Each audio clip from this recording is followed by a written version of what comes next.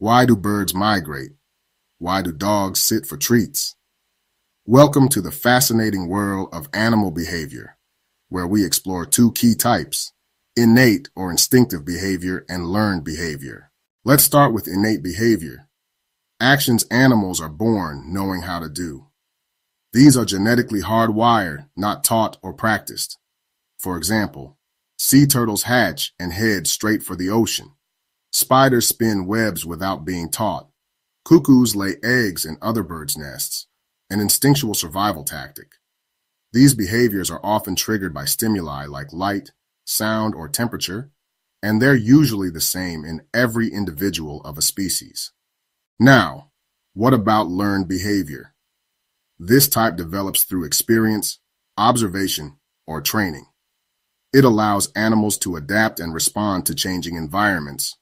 Examples include a dog learning to fetch or respond to a bell, birds adjusting migration patterns due to climate shifts, chimpanzees using tools after watching others. Learned behaviors can be broken down further. Habituation, getting used to a repeated stimulus like city birds ignoring traffic. Classical conditioning, linking two stimuli, like Pavlov's dog salivating to a bell. Operant conditioning, learning through reward or punishment.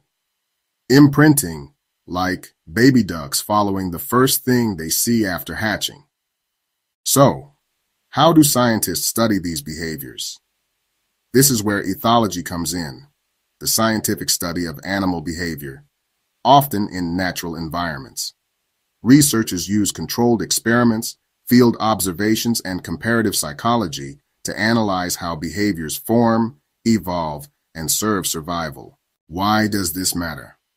Understanding animal behavior helps in wildlife conservation, animal training, veterinary science, and even robotic AI design. So, what's the coolest animal behavior you've seen? Was it instinct or learned? Drop it in the comments and subscribe for more behavioral biology explained.